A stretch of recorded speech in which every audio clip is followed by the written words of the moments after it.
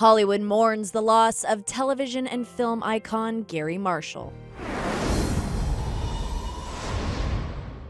The legendary director died on Tuesday. He was 81.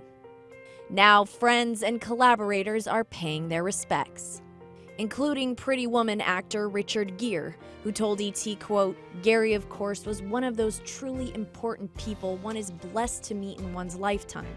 He was a super fine and decent man, husband, and father who brought real joy and love and infectious good spirits to everything and everyone he crossed paths with."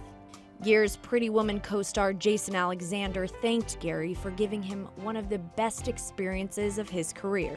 John Stamos emotionally posted this pic to Instagram along with the caption, "Garry Marshall, without you, there'd be no me. My heart is aching. Mentor, godfather, dear friend, I love you."